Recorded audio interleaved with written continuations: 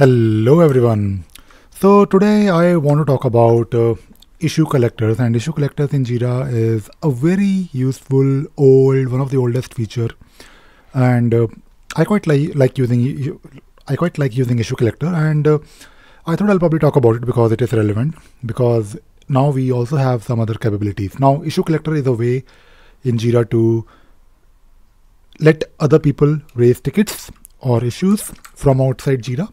Now, the way issue collectors work is you have to configure issue collector and you have to specify the issue type where the issues will go. And then whenever there is a new item, it will create an issue in your project. Now, I'm making this video because if you're using Jira Work Management also comes with this feature called forms. Now, we have looked at not features, but forms in the past, where I showed you how you can use a form to basically let other people raise a request in your project. But the problem with form is that you need to be Jira administrator for using this feature. For example, I have this unique URL. If I copy this and if I create a new incognito window, I can basically open the link, but it will ask me to log in, which is not really ideal. I don't really think forms work with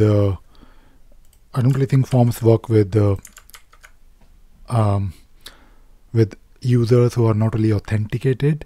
And so if you look at the information on top, it says send a form to collect information and capture work from other teams or stakeholders in your organization. So it is not really, I don't really think it is so basically it was asking us to authenticate, and the moment you try to authenticate, it will raise a request, I guess, to for your administrator to give you or give that person right.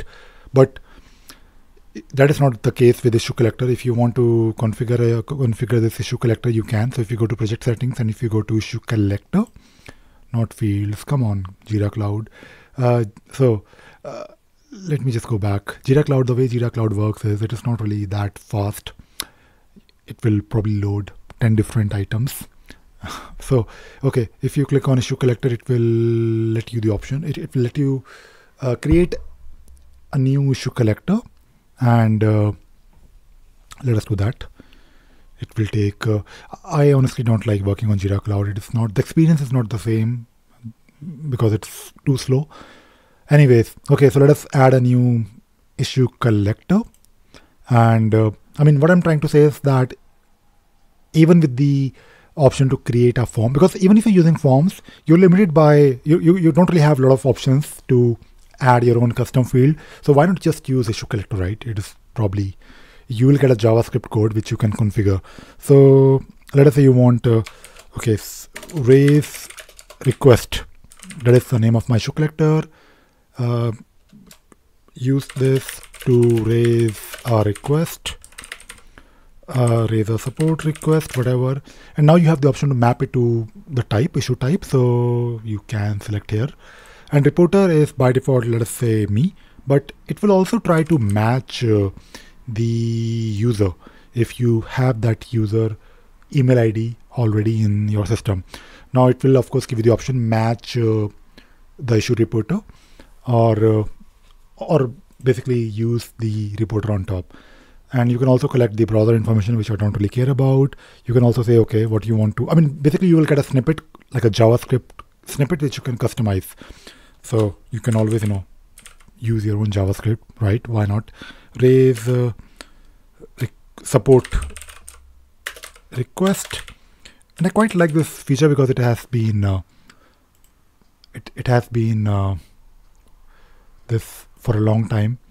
And let us use this option, prominent. And issue collector form, raise a bug. Let us use custom. Why not? We want custom. Okay, so I want to capture description, priority, start date, budget, components, attached file. Why do I have a budget here? Do I have this field in my project? Let me just quickly check, because I don't really remember. Do we have the, I don't really think you can have your own custom field, but let me just go to the screen and let us quickly check what fields we have in our create issue screen or edit screen. So we anyways have a lot of so we do have a budget, right, which is interesting. So let me select here maybe something else, maybe what else? Acceptance criteria. Do I have acceptance criteria, or do I have maybe a not really rank?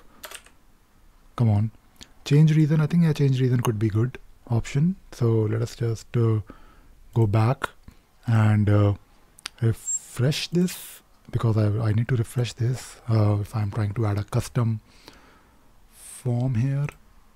Okay, not the style. Okay, custom. Yeah, so we have like a lot of options here. Change reason is one of, so we have like a lot of fields that we can definitely use. I haven't used it in a while. Support and reporter. Let me just try to match my username. And what else? Okay, let us select description, priority, component, attach a file, and we have the form. Now what you can do is you can also have what else? I think this is good. So let us submit this, and you will get a snippet, JavaScript snippet. And for some reason my it is slow. My internet is not slow. My Jira Cloud is slow. So let us create a new HTML file. So let us let me just create this very quickly. I'll just name it as support.html,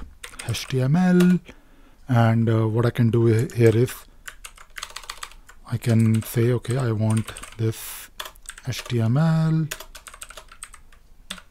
I'm not really using HTML. Oh, I'm using HTML mode. Okay, anyways, good. So, okay, very simple.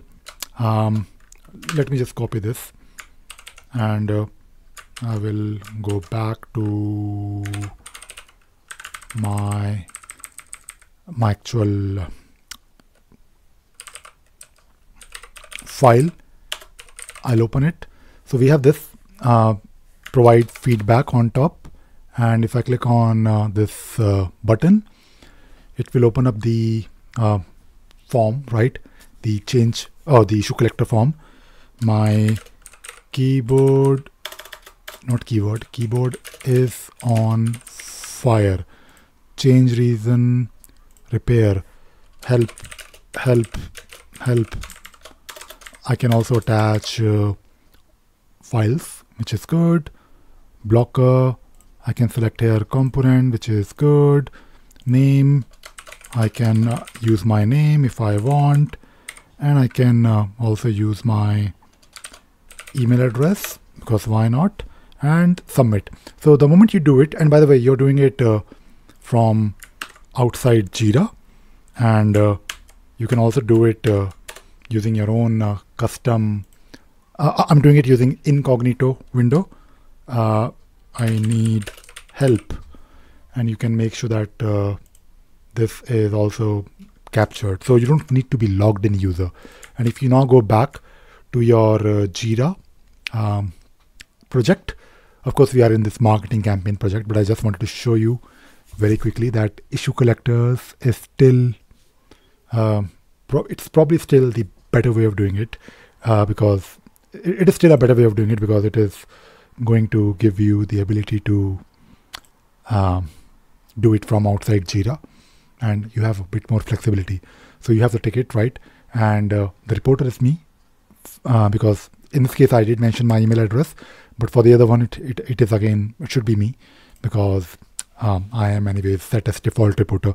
But the point is that it is better from using, because if you're using forms, I am not really sure. I mean, if it's good, I like it, but first of all, you need to be logged in, and you are a bit limited, right?